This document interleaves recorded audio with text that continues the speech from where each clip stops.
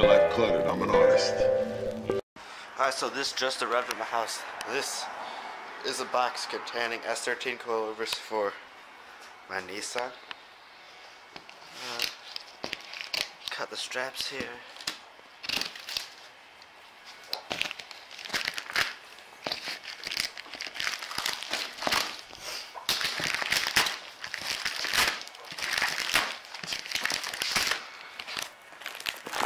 I'm a little sick right now, so if I sound weird, don't be alarmed. If I sound normal, that's better for me.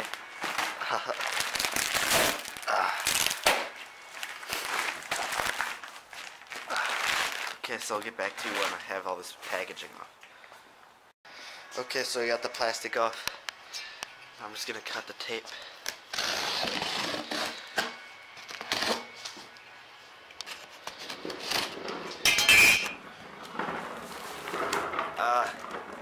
My brother's bringing up the garbage can, so I'm just gonna wait for the. Okay, so now my brother brought the recycling and trash can up.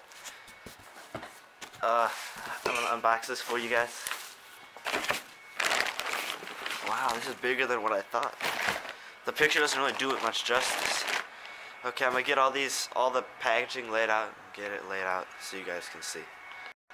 Okay, so I got all the plastic and stuff out. Now it's time to get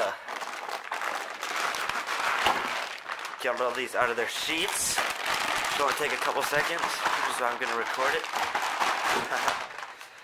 I'm not gonna unbox all of them for you, but here it is.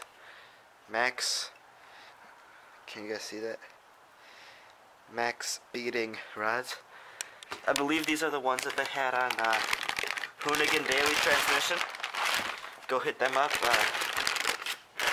They make really good videos. I wish I could be like them, but I'm not. Hoonigan, if any of you guys see this, give me a shout out. Okay, so here's the coils. Oh yeah, and the coil wrenches. MAXpeedingRods. These don't actually seem that bad. Dial to adjust it. So these are gonna set up like that inside the car. I gotta get the adapters for the rear, but I have set up over here. I have the front adapters, the weld-on ones. Weld onto the knuckle, bolt the coil to it. It goes on looking like this. eBay. I just have to shape that out later. It goes on looking like this. The coil bolts to that, because stock, the Nissan doesn't have very good suspension. Well, it has a good suspension setup because that was originally a $26,000 car in '87.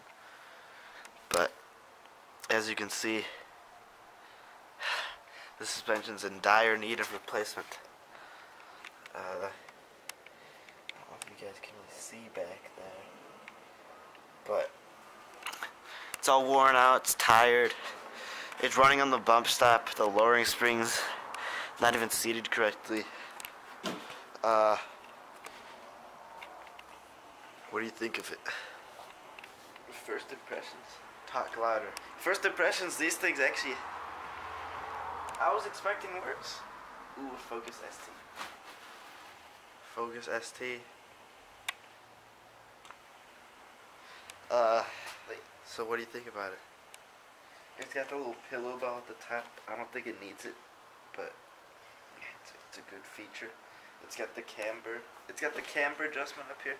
Yeah, and then I think, yeah, this is the little adjustment knob where you can adjust the dampening. I don't know if it actually does anything. It's just a feature that they have. And then these aluminum collars, if you will. These red collars that you put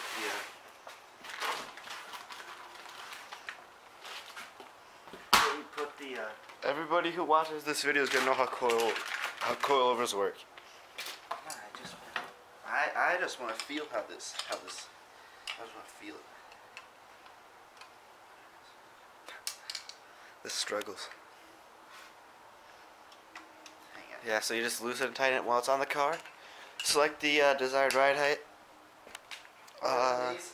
These have the bottom part actually twists. They're not like the super cheapo ones where there's just the spring rate to lower and raise the car. You can adjust ride height and spring rate on these, and also the shock rate, like the dampening.